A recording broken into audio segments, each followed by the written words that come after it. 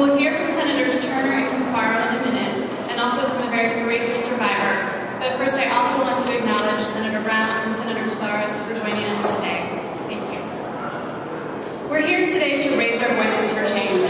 Survivors deserve justice, no matter how long it takes. Nearly a dozen states, including Kansas, eliminated the statute of limitations on rape. Ohio should too, and here's why.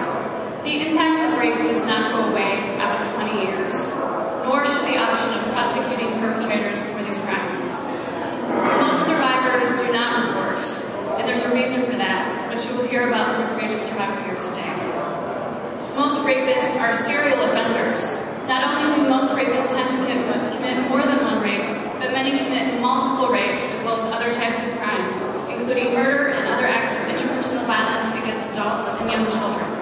By eliminating the statute of limitations on rape and sexual battery, we stand a greater chance of catching and prosecuting to the fullest extent possible criminals who have committed multiple crimes, thus promoting justice for victims and making our communities safer in the process.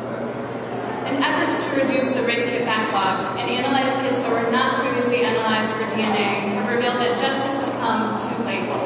The first indictment resulting from Ohio Attorney General Mike DeWine's sexual assault kit testing initiative to examine decades worth of